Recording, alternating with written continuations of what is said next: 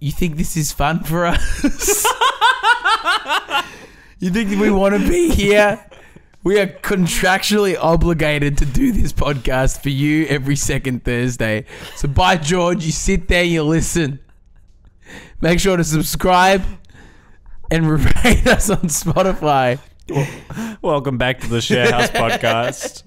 Thank you for tuning in. Another bi-weekly Joel and Mikey episode where we chat things. Oh, yeah. Sure, we're chatting. We're chatting. I have some Sharehouse news. No, what you got news? What news you got? Well, I'm at the end of my lease, so I'm at a point of needing to find a new home. So if anyone has one or has any tips to give the podcaster who runs a share home podcast, I've actually, if I don't find a place, I've been like talking to people. I've actually been offered to like sublet on a place as like a worst case scenario. Okay. Which is, sorry, let me move my microphone. I feel like a good option if you need like an in-between place, because people go on overseas all the time, but they want to like not pay as much rent on their rooms, so they just get a man in or whoever in. Sorry. Done. Cancelled. Here's my thing. Have you looked for a home yet? Yeah, currently looking. Because you go and I guess you try and hit as many inspections as you can. Have you hit an inspection? Don't out me on this podcast, bro. How can you be freaking out when you haven't looked at I'm not freaking out. I'm just putting it out there. You're already looking at option D. You haven't even explored option A. Hey, don't worry about it. All right, I want to talk about something else. Top of the episode, send us your fan mail because this is a fan mail-less episode. That's your fault. We don't have any mail. I know why I'm making an enemy out of our friends out there. But send us fan mail, sharehousepod@gmail.com. Just life updates, any updates you got about sharehousing. If you want to help Joel try and find the house before he looks at option E, F, and G. Yeah. Is that how the alphabet works? A, B, C, D, E, F, G. Thank God. That'd be so embarrassing if I didn't have the alphabet right there. Damn. I really did question myself on the alphabet. You really have been DJing all weekend. Oh, my brain hurts. I've got a list of things so you can plow through them so I can get back to bed. I'm not allowed to look. Well, I just want to have a wholesome episode that I planned for you so you could just wander in and just chat. You didn't have to think too much. I wanted to do the thinking. You're so sweet. You're a real romantic. I did just say let's plow through the episode. I'm making this the most unlistenable thing in the world, but I promise it's going to be the greatest episode you've ever listened to. I think this is one of our best. Quality-wise, yeah, we're up there. Pod updates we're starting with. Can I get a... No, I'm not going to make a sting for pod updates. Mikey, if you're watching this in the edit, can you just put a slight amount of reverb? Put a bit of reverb on this one for me. Joel, say it with me. 5, 6, 7, 8. Pod update. Pod updates. It's obviously pod updates. All right. Let's go again. 5, 7, 8. Pod updates. I think if we zoom in on the eyes there, I know I'm giving way too much editing work here, but I think both eyes were dead inside just then. If you're watching back visually, I think you'll see both the eyes say pod updates, but there's no life in there. So let's go through some updates. Quick episode check-in. We don't normally do this, but I just feel like it's a fun little segment. Just a segment not a part of pod updates. I know we're into the pod update segment. We did the sting and everything. I know. But what do you think this is? It's a quick detour. Episode rating. Let's just quickly rate this episode 1 to 10. How you feeling about it? I'm an 11. You're an 11 out of 10? Yeah, I'm 11. In terms of listenability for somebody else? Yeah. Great. Yeah. I don't listen to most of our episodes, but I think I'll listen to this one. You don't listen to any episodes? That's a lie. I listen to all of them. What are you talking about? Do you listen to it after you edited it, though? No. I think we've spoken about this. Yeah. Well, because I've already heard it like 3, 4, 5 times. Facts. We've spoken about this like in length. Yeah. Full disclosure, before we get into pod updates, this is another detour in pod updates. I'm dead inside after the weekend. This is a Monday currently we're recording on. I'm dead inside. Yeah. You can hear it in my voice. It's breaking. I've been in the Catalyst. I DJ'd on a Tuesday night at a beloved venue that Joel and I have been attending since we were children. Yeah. This is what raised us. And midway through my set, I knew I wasn't doing red hot. Sure. The kids there are between the ages of 18 and 18 and 4 months years old. And the occasional like 17 outlier. and a half. Yeah, there's some ones that definitely And slip through like the cracks. 19-year-olds who still rock up. Which shouldn't. They shouldn't. I definitely rocked up at this venue as a 19-year-old. I think I turned 19 inside the walls of this venue. That was like it should have been your last night there. For sure. It wasn't. Well, they looked at me and they snuffed me out immediately. They knew I was way too old to be there and I didn't know what music they liked. What music does an 18-year-old like these days? Like, what's a throwback for an 18-year-old? Party rockets in the house tonight. Okay, that came out when we were in year 7 and 8. Yeah. So that's a throwback for us. True, actually. I misunderstood the question. So that's what I'm saying though. So then, Wow. then subtract 7 years from when we were in year 7 and 8. Did they even understand what music was at that age? Which makes me wonder, what was a throwback for them? And I don't know. It was a bad DJ on my end. Anyways, I should ask my sister. you should. Yeah, we'll get to that. We'll call her up. So I'm playing this venue. I'm doing okay. Look, I'm my worst critic, but I'm doing okay. And then midway through the set, when I feel like I'm starting to find my rhythm, corner of my eye, I see a glass hurtling at me through the air. And it just squares me directly in the titty. And I was just in shock. It didn't hurt so much as it hurt my feelings. Because I thought, that person was out to get me. And the way that this club operates, right, is there's 2 security guards standing right in front of the DJ decks, consuming a lot of space. They're bigger blokes.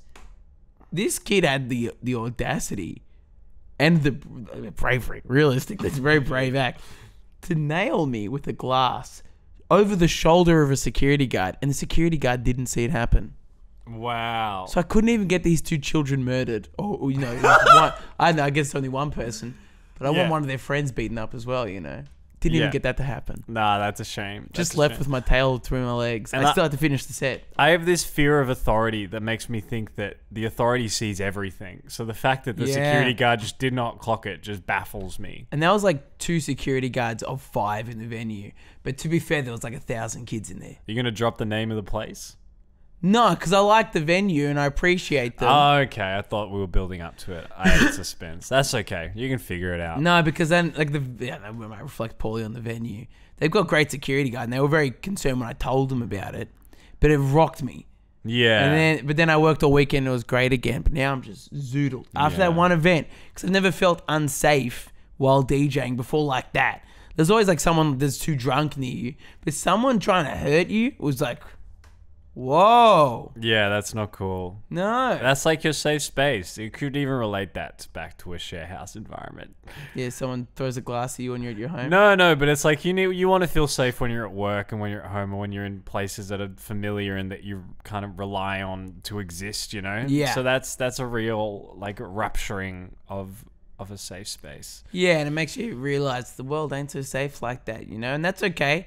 Kept me on my guard. Yeah. But I thought, whoa, interesting. Next time I'm bringing a microphone and I'm going to stop the music. I've already planned this out in my head like 1,000 times. I stop the music, get on the microphone and say, you got 20 seconds to rat the kid out that just threw a glass at me.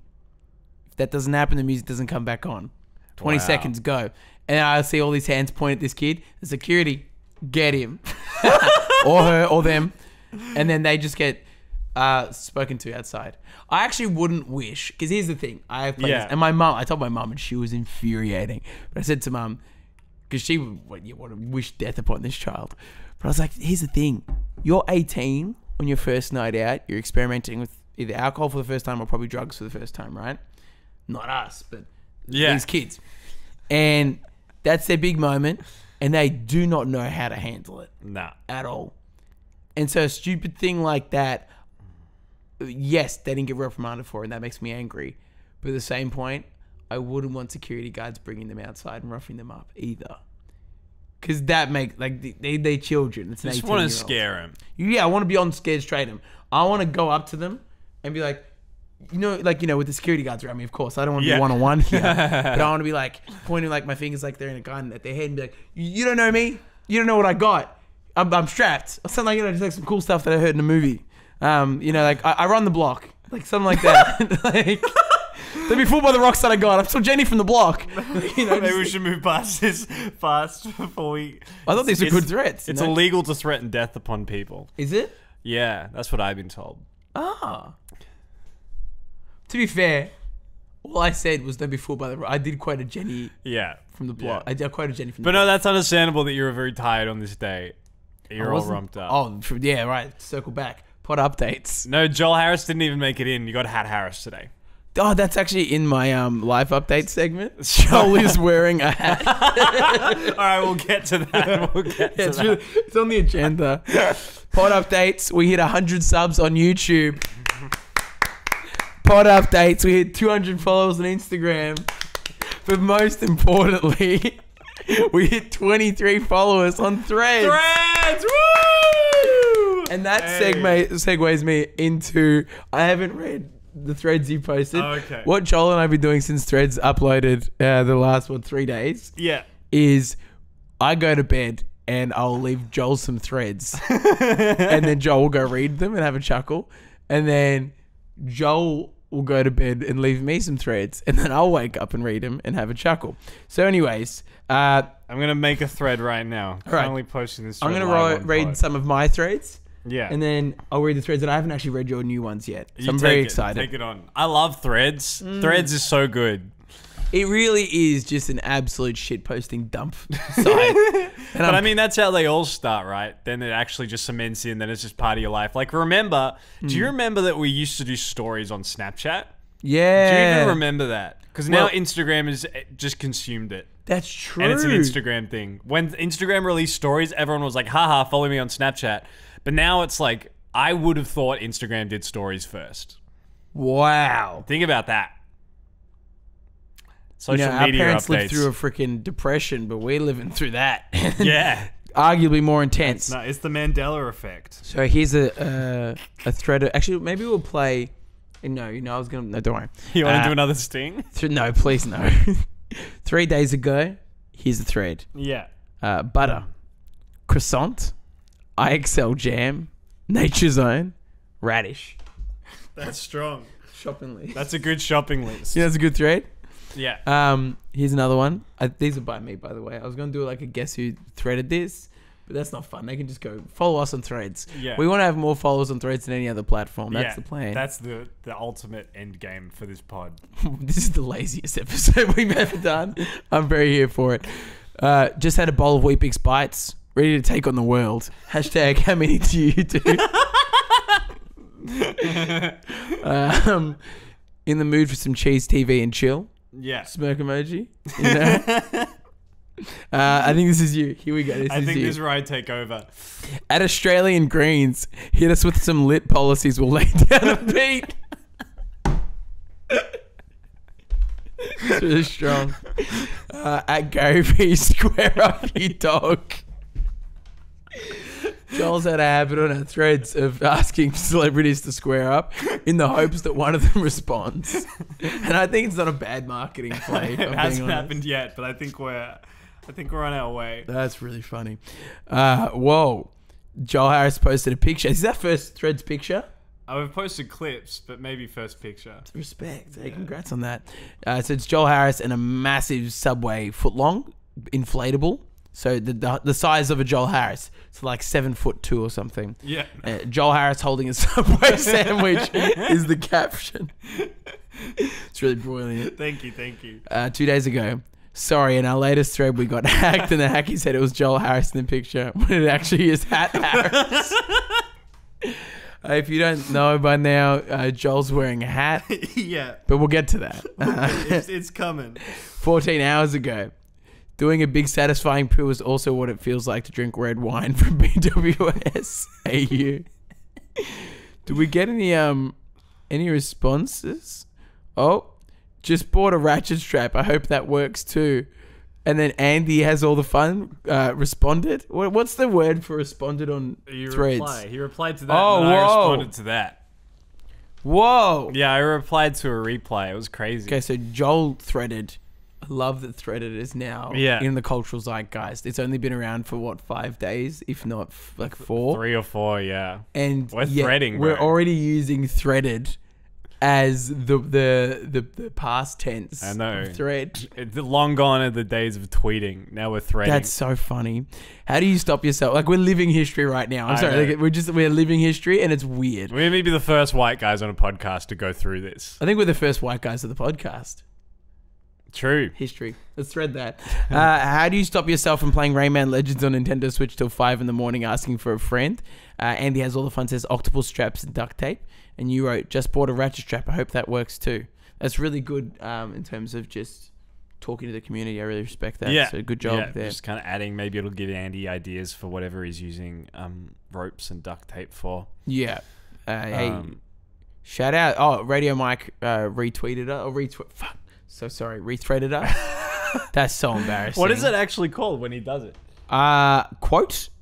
Oh, Radio Mate quoted us. That's crazy. Wait, let me go. It's funny how we quote something that doesn't involve him, but we've threaded at Radio Mike a bunch of times with no response. That's the truth. I like to call that out. Yeah. Hey, that's the end for the thread segment. If you're not one of the 23 followers, make sure to be one of the 23 followers. Because we're threading daily, and I'll thread after this. Yeah. Because I just love thread. Thread, great. Shout out thread. Shout out thread. So that's part. We clip that just to kind of plug our threads. Yeah. Okay. Okay, that's strong. I'm so excited to do work on that reel. Yeah. We need to hire a person. Yeah. I'm happy to hemorrhage money at this stage. All right. That's all for pod updates. That was pod updates. Pod updates. We'll reverb that. Yeah, I'm like the echo. You make me. What are the odds we don't reverb that? that ball's in your court. Damn it, that's all up to me. Okay, up onto life updates. Point number 1, probably most notable. Joel is wearing a hat. I'm wearing a hat. Can you talk about the hat for the auditory listeners? Well, I received this hat while working on a feature film. It was my birthday, and the director gave me that giant inflatable Subway sandwich, which you can see on our threads. On our threads. Go follow us on threads. And he also gave me a Subway cap. So I've since been wearing it. It's been a very comfortable cap. I have a large head, so caps usually don't work for me. So this has been very, very invigorating for me. And also my hair is extremely long at the moment for reasons I cannot disclose. So I'm using the hat to like... genuine reason? Not put effort in. Yeah. Is there? Yeah. I'm going to guess. Yeah. And I reckon I'm going to nail it first take. Yeah. You've got an upcoming part in a movie and you've got to grow your hair out for it. Yeah. Is that how you nailed it? You did it, God, I'm a good friend. I'm such a good friend. Now, I think that the listeners are only here because we're probably going to title this episode Joel Now Wears Hats. Is this Joel and Mikey string just becoming everything? Look, the last one was Joel shows us what's in his bag. Yeah. Joel...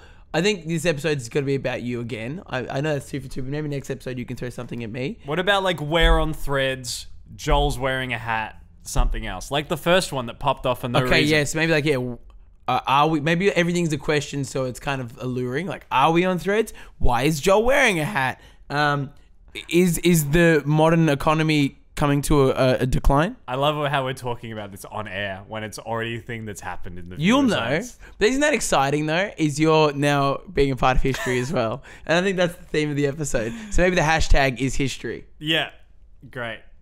I'm gonna That's write, just so strong. Let me write down this episode title. You pad for a moment? Yeah, I'm Can padding. you pad? All right, yeah, start I can padding. pad. This cap also used to have a Frida Kahlo pin on it, but then I took it off because I figured that Frida Kahlo probably doesn't like Subway. Who's Frida Kahlo? A famous Mexican painter, very famous for a self-portrait work. Yeah, now as soon as you find out there's Frida Kahlo merch, I swear you see her everywhere. But she's very anti-capitalist and would not be for the merchandising of her person. So I took that one off. Shout out Frida Kahlo. Shout out. So Hit that's us up on threads. That's life update number 1. Do you want to hear what I wrote for point number 2? I do. The earpiece just happened.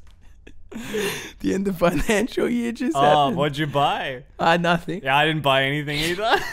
I'm waiting for the full price to come back. So that's good point number 2. Hey, did you have you done your taxes yet? Nah. So that's point number 2. If my cousin's listening, I'm gonna be hitting you up. Your cousin's an accountant? My cousin does tax returns, yeah. Oh, wow. I think she did a course or something. You can do a course on tax returns? Well, I just know that she's qualified to do so. I don't know what that entails, but I know You'd she's assume an qualified. accountant. By all... I don't know. No? Let's move on. Like, that's point number 3 is Joel's cousin. So, Oh, shit. I've already done the I had a glass thrown at me. Do you have any life updates? Seeing as I've already delved into point 3 here. The hat thing was really big, so I understand if you don't have anything bigger than that. Well, I've already the hat thing was like probably priority number 1. Priority number 2 was probably finding a new home, which I did touch on already. And priority number 3 and 4. Oh yeah, you broke your finger. Macca injured my hand. Well, no, actually, if you look back at the video footage, there is video footage of this. Is a video that I uploaded to my YouTube channel at Mikey D's boiler room set. I can't believe you're on a boiler room. Yeah, it's crazy. Yeah, just what an awesome. Opportunity for them to come film that in my kitchen with your cameras and me editing it and uploading it to my channel. That's just huge for them. Yeah. What an opportunity. Thank you so much, boiler That's how they room. all do it. Yeah, that's what they told me. Anyways, little correspondence with them actually. But I just assumed it was a go ahead. Anyways, you pushed me. Yeah, I think. And you hurt your finger. My housemate Lockie noticed the tape this morning, and he was like, "Oh, how'd you do that?" And I was like, "I threw a punch at Mikey." Yeah, which is true. You're blaming me for your injuries, but it's not my fault. Yeah. Well, number 3 and 4 is that I'm making a movie on Wednesday, so I'm going to go home and work on that immediately. Wednesday's 2 days from now. I'm very keen to shoot another Joel Harris movie. Can you tell what the movie's called? You're not allowed to leak that yet. I think I'm going to call it Stop. Stop has been its working title for months, and I haven't thought of a better one. So, can you give me a quick 1-minute overview of what it takes to try and put together a film that isn't just you doing everything like you did in your first film? Joel's first film was called Man of the Sesh. Technically your first big film, right? I guess it's the 3rd film that I've done like in that style, like with the DSLR stuff. Like Man of the Sesh was the longest one, but I definitely did things at that scale. Like that was my 3rd film, I'd call it. So Joel's first film was Man of the Sesh, and Joel did everything down to the edit, correct? Yeah, yeah. So now, as you're flourishing as a film director, which you don't talk about very often on this podcast, if ever, people don't know Joel's a director of film. Nah. Joel has directed more of my garbage, and I think I've really taken away time from you actually making real films. You've directed more of my garbage content than real films. No. Because of me being greedy. So no, I'm just lazy. Let's take a moment to plug the fact that you're a real director. Thank you. And you're about to shoot a film. Yes. Can you speak on a 1 minute? You only get a minute. Okay. That's what I'm limiting the Joel plug to. I know I got 10 on my glass throwing, but come on, that's a kicker of a story. Yeah, it's pretty good. That doesn't stand. Tell the people what it do to put together a film like this with actors and stuff. I guess it's been quite... You started the clock? Okay, let me get a timer right up on Google. Timer. Okay, ready?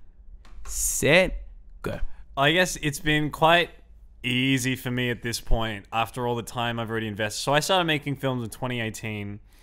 And since then I was doing a lot of it myself.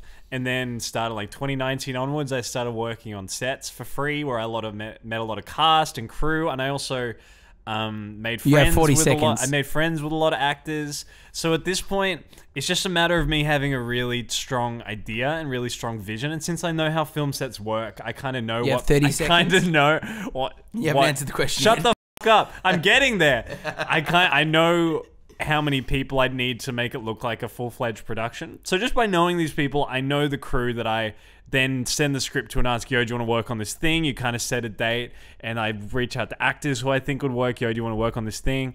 And if you don't have the person or the crew member like filled with who you essentially want, you can put an ad out or you can ask for recommendations, and that's made it quite easy. And time. Did I answer your question? Not even a little bit, actually. What was the question? What does it take? Oh, well, having a network and having strong ideas and having a vision and the bravery to go ahead and spend money and... It is brave.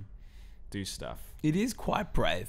You know, anything in the creative pursuit, if you actually take it seriously, This is a weird, serious detour, but I'm happy to take it. Why not? And it's weird because I don't feel brave. All I've done is reach out to a bunch of people and put things in motion. And now, like, I have to do it. Yeah. Like, otherwise I'm letting tons of people down. So it's like, I feel like I'm doing it out of necessity rather than bravery at the moment, which is kind of a corner I back myself into to get films made. Yeah. That checks out. Well, it's accountability for others. Yeah. You just want to let other people down. Whereas the bravest thing was like just sending a message to someone and being like, yo, want to do this? Let's lock it in for these dates. Well, I think the bravery as well, like you're discounting the fact that the bravery comes from the fact that you've had an idea in your head and you're going to other people, this is good enough that you can put your name to it. Yeah. Whether you're the camera operator, like the director or the DOP, the person that spends the day just running coffees, like this is good enough for you to work on. Put your name on the poster for the actors specifically. Like, that's huge. Yeah. And that's a lot of trust on their end as well. But also, if we gear it back here, and I know there's a lot of people out there like, oh, creative arts isn't a noble profession. I'd like to think it is. And reason for, there is every chance, right? Whether it's me getting my song mastered for a couple $100 and then spending money on getting photos done and then spending money on like you coming out to video my gigs or whatever, there's every opportunity that I'll never amount to anything as a DJ or an entertainer or a MC, creative, whatever. There's every chance that your film will do nothing ever. Yeah. And that's just the reality of it, right? That's almost like the accepted reality with almost every creative is that this could be nothing. There's a high chance this is nothing, but you do it anyways. That's crazy brave. Yeah. No, you're right. Or stupid. Like, there's an argument for both. But it's like, I say to that is like, what are we going to do otherwise? That's facts. I don't know what I'd do. Yeah, and what's your metric of success? Is it that you did something and it did fantastically and got critical acclaim? Or is it that you finished something? That we just did something. Yeah. Just do something. Man, you're making me have to cut out so many swears. Yeah. Dude, we thought this was going to be a short app. We're almost about to hit half an hour. Oh my God, I'm so sorry. We should just cut. We should just start at this point. This is the good stuff. We should just do a Joe Rogan rolling intro. A short session turned into the longest session yet. No, I do love talking creative though, because oftentimes it's something that no one really wants to address. The fact that failure is almost definitely a guarantee. But then there's also that little. I'm going to butcher the quote, so I'll just pretend it's my own. But you've got 0% chance of succeeding if you don't try. Yeah. You've got some infinitesimal chance of succeeding if you have a go and keep having a go. Or at least you can say to yourself at the end of the day, hey, I had a go. Yeah. I'd hate if I didn't give whatever I'm doing my all for X amount of time. And then one day I look back and I go, oh, I really should have given DJing a go. Exactly, yeah. And hey, you might not... Well, I mean, you obviously do like DJing, but you might not have liked DJing and just being like, okay, I scratched that itch and I know now and I can move forward knowing. Yeah. On to the next thing. Like, I think, like, for radio specifically, I think I gave that a red hot crack I only did it for, 3 years maybe? Yeah. But then, the COVID shut down the world and whatnot, and I also kind of quit on my own. Anyways, it was whatever. But yeah, like, I'm happily now, I've given radio as much of a go as I wanted to give it, and I'm stoked with that. I would hate if, 10 years down the track, I go, oh, maybe I should try radio again. I kind of didn't give that everything. Yeah, yeah. So my question to you is, what aren't you doing right now that you think you'd like to do? Yeah. You go and do that, and you send this fan mail on how it went. I'll know if you don't. Or if you just need someone to tell something to, and you're just too nervous to actually voice it to the world because you're scared of the judgment. I've got Mikey's number here for you. Or you can email at sharehousepod@gmail.com. But I think that's the hardest part as well, is if you've got an idea or something that you're really passionate about, but people around you are saying, oh, how are you going to make that a career? Fuck them. Like, I hate that that's always the first question, because that's so many steps ahead, especially in the creative world. If I had a friend come to me tomorrow and say, oh, I want to start DJing, I'd say, cool, go buy a pair of decks that, you can get them for $100 on Marketplace. Yeah. Start playing. I'm not going to say, yeah, here's the club you can approach to start playing. But everyone wants to jump to that step. But that's like, just have fun with it first and see if you enjoy it first and foremost.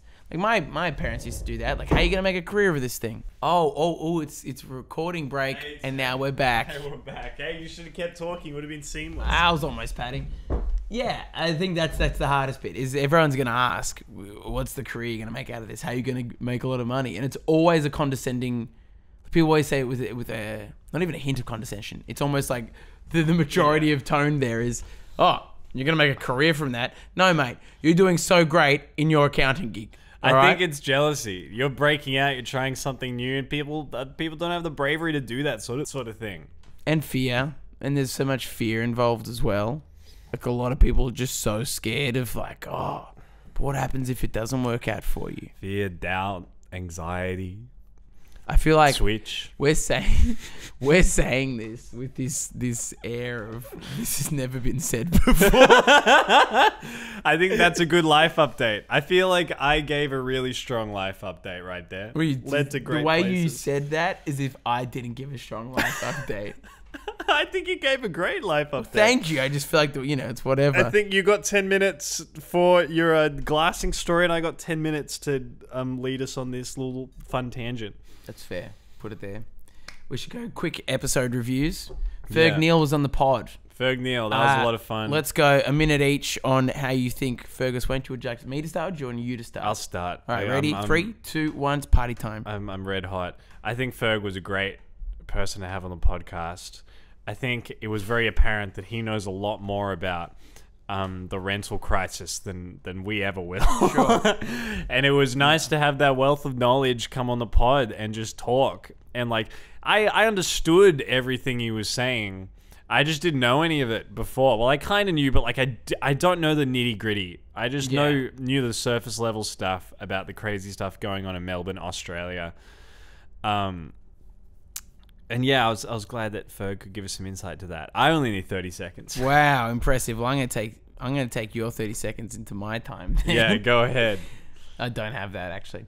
Fergus was insanely funny, and I think that was apparent listening back. There was just jokes on jokes on jokes the entire way through, and he was very warm. Present size. We spoke about this a couple episodes back, but how warm he was off camera as well, and how complimentary he was of us. Yeah. He was very sweet. He was very sweet. He gave up his time to come all this way and then just be so kind to us as well. It's just such a kind people are always going to get my absolute love and adoration. 100%. So nice. Yeah. He was great to work with. Hustled in and then went right off to the next thing when he was done. It was very yeah. Yeah. Being around people like Fergus is cool because they're just such go-getters. And yeah, he left me with a bit of a pep in my step, and I think that was really exciting. So I really enjoyed having Fergus. And yeah, I learnt a lot as well on that podcast. I only needed 51 seconds. And we had Will Boyd Will Boyd for the party predicament. Sorry, that's just weird. The third episode we did with Will Boyd. That's how we label them before it goes out to YouTube. We give them a name at the last. That's the last thing we do.